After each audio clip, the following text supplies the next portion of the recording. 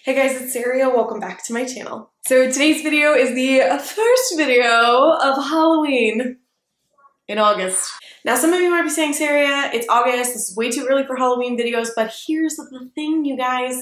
With crafting videos, especially if we're gonna be using stuff from Dollar Tree, I really do have to show you guys like super early so that you know what you're looking for when you go shopping. So basically I'm just doing this for you guys. So not. As Hocus Pocus is my personal favorite Halloween video, we're gonna start out with a Hocus Pocus themed craft. So today's video is a two-part video because I picked up this super cute potion sign from Dollar Tree last year. Now I'm fingers crossed just praying that they bring the sign back. I do think they will because it sold out quite a bit. It was very, very popular for good reason. It is super cute as is. Honestly, like I could see tons of people just picking this up and not DIYing it because it was really, really cute. But when I saw this sign, I was instantly inspired with 3 different ideas for this one sign. So I did end up buying 2 signs because, well, I'll explain that in the second video. I bought 2 signs, but I do have 3 ideas for you. So today is going to be a Hocus Pocus inspired wreath. Be sure you guys are subscribed to my channel and ring that notification bell because I will be releasing part 2 to show you 2 more ideas of how you can use this Dollar Tree potion sign with another type of craft. Without further ado, let's jump into this tutorial. Okay guys, I have a huge bone to pick with Dollar Tree because this sign is on their website and I got so excited because I was like, good, it's going to be there for you guys. The bad news is this sign was the normal price last year, $1 or $1.25. I can't remember when the price increase was. But now they're labeling this as a bonus item, meaning it's $3 for one sign. I'm really hoping that's not the case in the store and maybe it's just that way online because this sign was so popular. But if not, I'm sorry guys, I feel very disappointed. I'm going to move into this tutorial though. I pulled off those little potion bottles. Originally I painted this one black and I was like, that was dumb. It needs to be white. You don't necessarily have to base coat these, but if you're going to do acrylic paint, base coating is always a good idea just because your paint will pop a lot better. So base coat all 3 of them white. For this particular craft, I use the back of the potion bottles, but if you're going to do them double-sided or double purpose them, then, you know, you can figure that out. This shape I'm doing for Winifred, and then the tall skinny bottle I'm doing for Sarah, and then the round bottle I'm doing for Mary. So I'm going to paint these to look like the witches. And not like I'm going to put their face on them. I just wanted to emulate kind of their costume and their hair. So I'm starting out with this just true green acrylic paint color and just painting it down. And then I'm taking a darker green paint color and accentuating it just by doing lines. So there's nothing fancy about this, you guys. I'm mixing like a lime green and a dark green and just kind of swiping my brush all over the place. There's no science to this. And if you don't like how it looks, paint over it and try again. I've done that many a time if I wasn't happy with how it turned out. The biggest thing that you're going to want on this is 3 colors. So you want a light green, a medium green, and a dark green, and that will add some dimension to your bottle and not let it look so flat. So I'm going to set Winifred off to the side to dry, and now I'm going to work on Mary, which by the way I base coated with chalk paint. It only took about 10 minutes for that base coat to dry, and now I'm moving into creating kind of a red-orange color. I literally mixed red and orange for Mary because that is the color I think of when I think of Mary. And I'm just going to base coat that, well, I'm saying base coat again, that's very confusing. I base coated in white. Now I'm going to do a coat of this reddish orange color. I did cut my coloring off on the bottom of the ridges for both bottles because I want to add other colors on that part of the bottle. So for example here I'm going to start doing the cork of Winifred's bottle and I'm going to paint it orange to start, and I'm leaving that little sliver in between the cork and the bottle because I'm going to paint that gold. So I have different shades of orange. Orange is a very difficult acrylic paint in my opinion. Like it's very rarely easy to do orange in one coat or get the exact orange that you're wanting. So I'm kind of taking some of Mary's burnt orange and mixing it with my lighter orange and painting over it. I wanted this to look like Winifred's hair, so I'm going to do different shades of orange and kind of mix them in and try to get the right color. I get all of my acrylic paint from Walmart, by the way, you guys. They're about 50 cents a bottle. They're very cost effective and they last a very long time.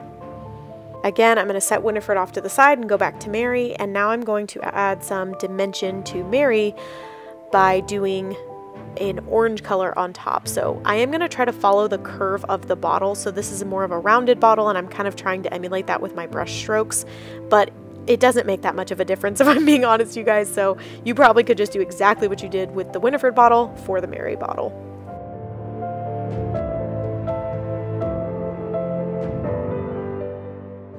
And then just giving you guys a close-up to show you kind of the difference so it doesn't look so flat. It just adds a little bit of dimension. I did paint the top of Mary's cork black. I don't know why I don't have that on video, but I don't.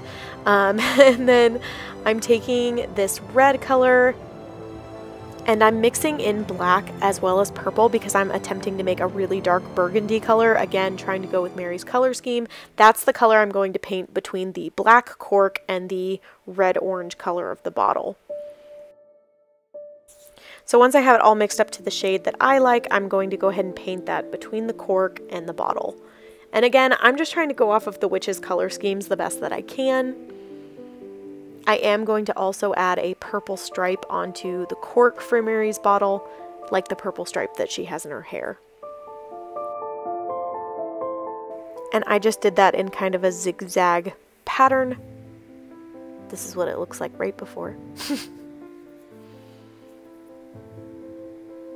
And if you guys notice, I'm not even cleaning off my brush. I'm just like wiping the excess on this little paper that I have and then using the same brush because who has time, right? Who has time?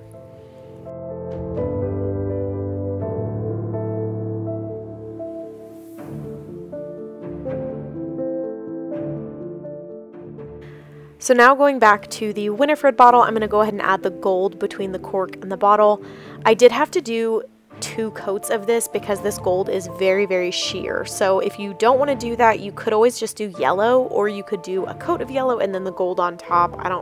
It just kind of depends what you prefer. The bad part about the gold is it's not going to cover up any imperfections. So if the line on the orange isn't good, or if the line on the green isn't good, it's very, very hard to cover it up just because this gold is so sheer.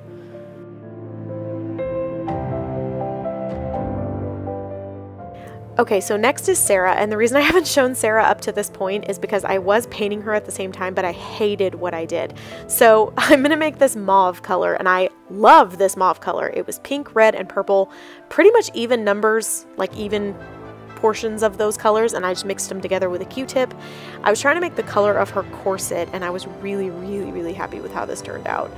But I had already painted Sarah's bottle half purple, and I was planning on doing half mauve because I thought that that would be like her skirt and her corset. But with Winifred and Mary, I just really didn't love how this turned out.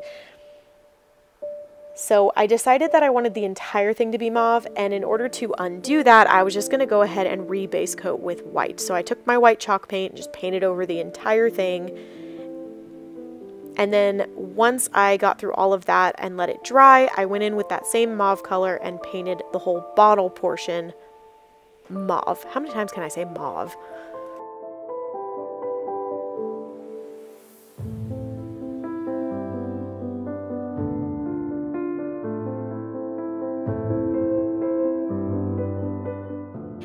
Now, if you guys see that, I do have the cork painted yellow already, like her hair, and then the in-between portion was red, but I am going to change that as well because she doesn't have very much red on her costume, and I would rather it be purple.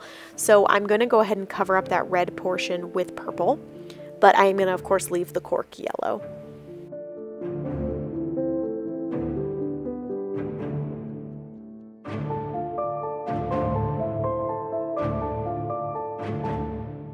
We are going to go back to Sarah and add some dimension, just using some of that same purple.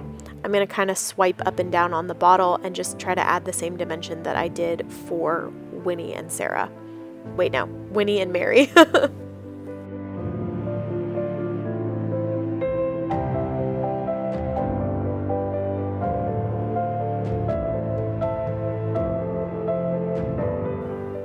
I didn't like how streaky this was turning out. You can't really tell, well, you can a little bit on camera, but I just took a little bit more of that mauve color on a wide brush, very little paint, and just went in and kind of blurred the edges of those lines and tried to harshen them. Oh, no.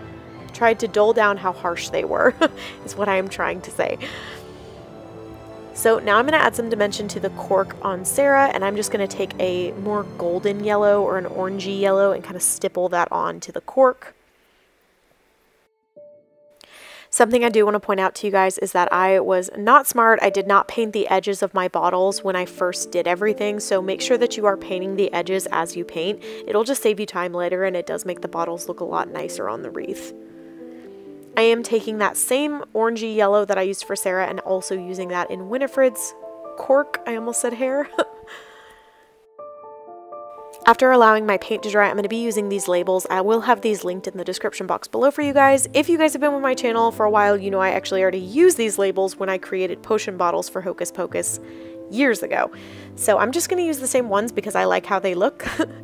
And I'm going to go ahead and cut those out. I just went with the ones that I thought matched the witch's bottle. So I'm doing the Newt Saliva one on Winifred, and I'm adding a pretty healthy layer of Mod Podge and then just firmly pressing down my label.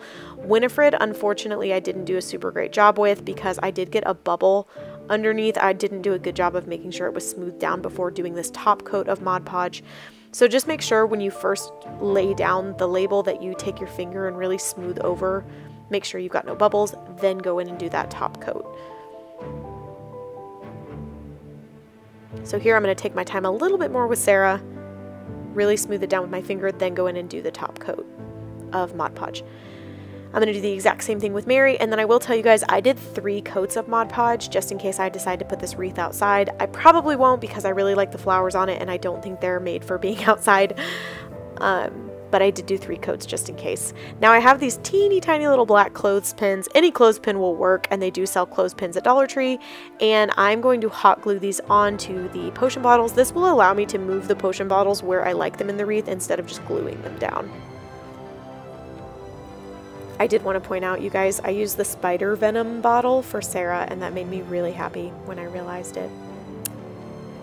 I really liked it. So once I have those all hot glued down and dried, I'm just going to set those off to the side and start with my actual wreath. So I'm using, I believe this is called a grapevine wreath. I got it from Michael's and I got it 40% off. It was a great deal. I believe I paid $6.99 for it, so it was a really good deal. And then I picked up a ton of fall flowers from Dollar Tree. I love Dollar Tree's florals, especially their fall florals. They just make me happy. They're so beautiful. I got marigolds and velvet pumpkin picks and those little fall berries. I got like some mauve colored flowers with burnt edges, some really pretty purple flowers, these really cool purple spindly looking ones, some leaves. I really tried to go with the witch's color scheme here, so I tried to get a lot of purple and green and orange and even a little bit of pink. The hardest part was definitely incorporating the green. So I had this greenery thing on hand already, and I did take a few pieces of this and stick it in just to try to incorporate more colors from Winifred, but it's really hard to do that with fall colors. I didn't film like actually laying out the flowers because honestly, I don't think I need to. You guys probably won't necessarily do all the exact same flowers that I did, but just lay it out how you like it. Originally, I only covered half the wreath because I planned on this being the side of the wreath, but this ended up actually being the bottom of the wreath. Either way, it looked really pretty. And then once I had all of the flowers laid out, then I go in and hot glue. So I always lay out the entire wreath first, then start hot gluing just to make sure I have everything that I need before everything gets permanently attached. So now I'm going in with the bottles and I'm just kind of playing with them and seeing how I like them. Again, originally they were going to face up this way because this was the side of the wreath, but I did change that. And now we're going to get to the top portion of the sign. So I actually think you could use this as is. It says pick your poison. I think it works, but I do decide to paint mine. I played with the idea of adding these little witch's brooms that I tied different ribbons on to represent each witch. I cannot talk. But I didn't end up using those brooms, so don't feel like you need to pick them up unless you want to use them for another craft. But then I cut this out on my silhouette, and they have tons of these on Etsy, like Sanderson Sister apothecary sign type things. I weeded all of that and cut all of that so you guys don't have to watch me do it. And then I took some transfer paper and I'm just going to pick this up, and this is going to be a stencil. So I'm not laying down vinyl on this sign to be permanent. I'm laying it down so that I can actually paint the sign. Now, unfortunately, I laid my sign a little bit too high up. No, that doesn't make sense. I laid my stencil a little bit too high up on my sign. I'm really struggling with this transfer tape. This is so sad.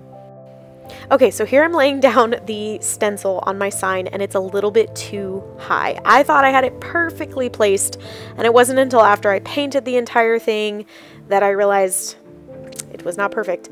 Also, I'm going to point out to you guys, I actually already did this one time with a different template and I really didn't like it, so I repainted the entire thing in black chalk paint, and this is attempt number 2. Now, the reason I'm telling you that is because I was impatient. I did not give my chalk paint plenty of time to dry. I gave it like maybe 10 minutes and then I just went right in with the stencil.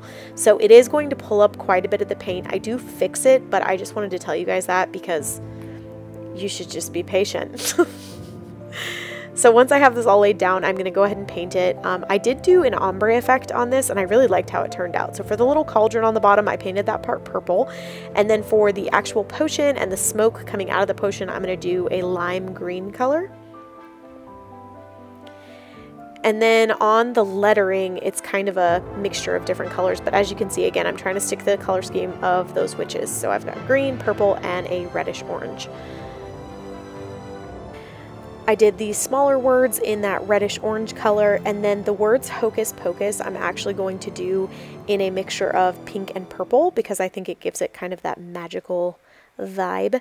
And I'm going to start by laying down purple on the end and the beginning of the word. I don't know why I'm having so much trouble explaining things.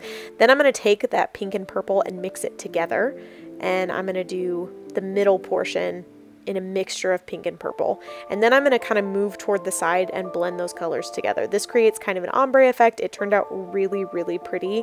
I actually ended up using this on another project that you guys are going to see in the future.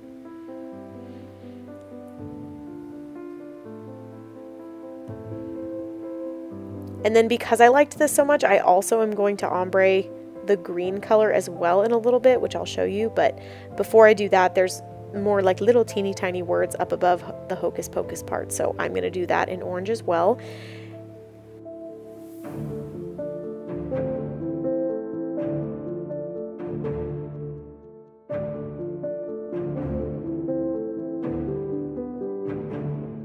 And then I grabbed a darker green and I'm going to ombre the green color with a light and a dark green as well. If you guys are nervous about this part, my advice is just to get out a piece of paper and just practice mixing those colors together. It's pretty user-friendly, like it's not super difficult to do. I just kind of did this on a whim and I really liked how it turned out. So after allowing your acrylic paint to dry, which I also was impatient and did not necessarily do, you go ahead and weed off your stencil. But you guys, just be patient, just let the paint dry, give it 30 minutes just to make sure that you don't mess up your sign, because I was really just trying to get this video done, but in hindsight it probably took me longer to fix my mistakes than if I had just waited for the paint to dry. So this is what it looks like. Not bad from afar, but up close, she's rough. Now, some might say, Saria, that's nice. It's got a nice weathered look to it. And to those I would say, thank you for your encouragement. But I am going to go ahead and take my black chalk paint and try to kind of clean it up as best I can.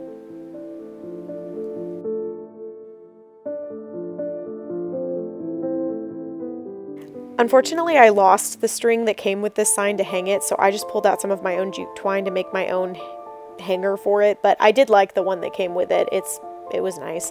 And then I'm just tying a double knot in the back, and then I'm just going to go ahead and hang this on my wreath. And that's it. That's the entire tutorial. I know that the painting looks like it takes a while, but honestly, you guys, I had so much fun painting those little bottles.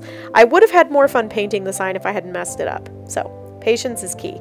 But this came out so pretty, and I love that it's a nod to Hocus Pocus. Even, I was about to say, even though it doesn't scream Hocus Pocus, but it literally says Hocus Pocus. Whatever. I love it.